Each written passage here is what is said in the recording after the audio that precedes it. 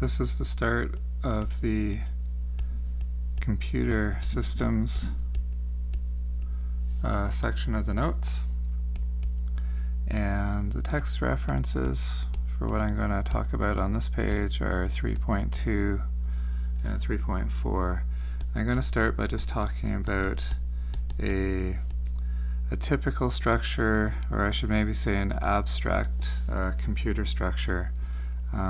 They've evolved over time to become more complex than what I'm going to show you, but this is the starting idea.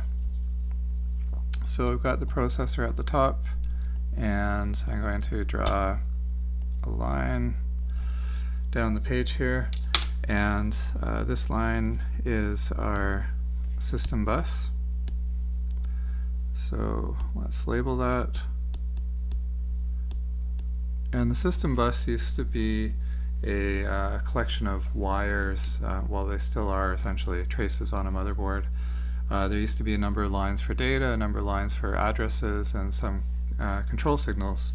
Nowadays, a PC will have a PCIe motherboard, and so PCIe is Peripheral Component Interconnect, and E stands for Express.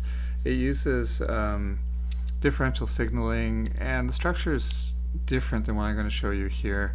With PCIe, you've got a whole bunch of end-to-end connections going through kind of a central switch.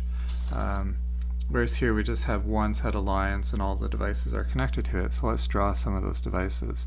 On the left, wrong color, let's get some blue here. So the GPU, as you may know, is a graphics processing unit. A long time ago, computers didn't have GPUs. Then I forget who made them first, but anyway, they used to be separate cards. Now they're often integrated right in with the processor itself. But I'm going to just show it attached to the bus, and going down the left-hand side,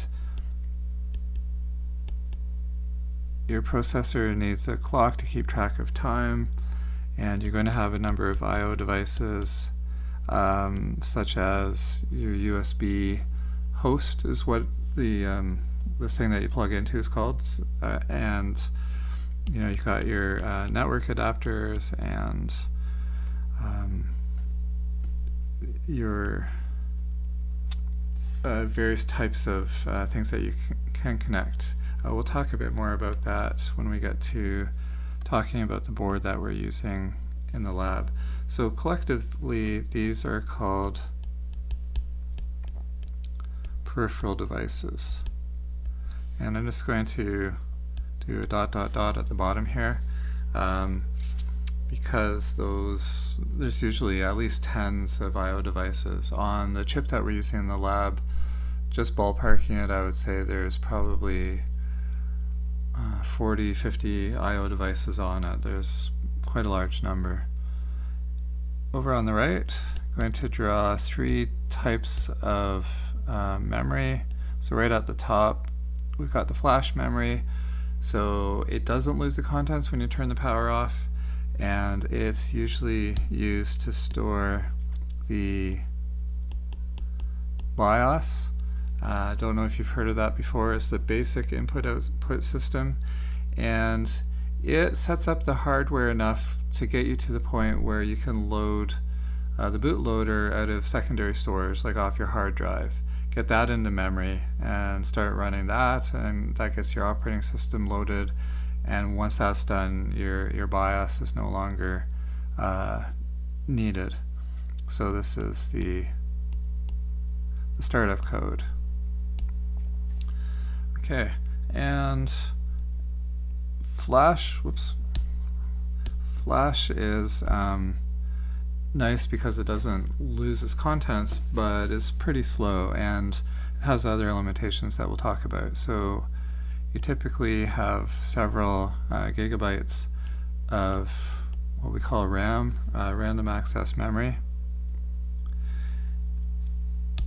So this will be your instruction and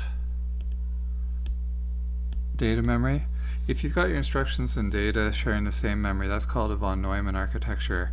That's the von Neumann that was part of the Manhattan Project, but also was in on designing one of the first computers in the States. And he had described it in a paper, and so that idea of putting your instructions and data together got named after von Neumann. The other alternative is to have your instructions and data separate, which actually is the way things work in the chip that we're using in the lab, and that's called a Harvard architecture. Okay, so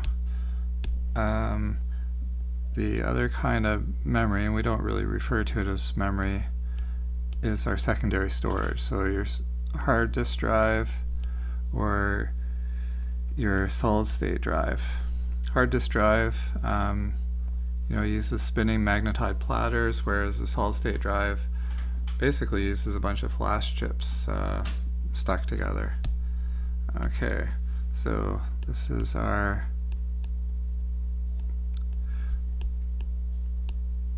secondary storage. I didn't get the notes over here, the graphics and the peripheral devices in the right color. It's going to take me a while to train my brain to do that. So this is it for page 1, fairly short one.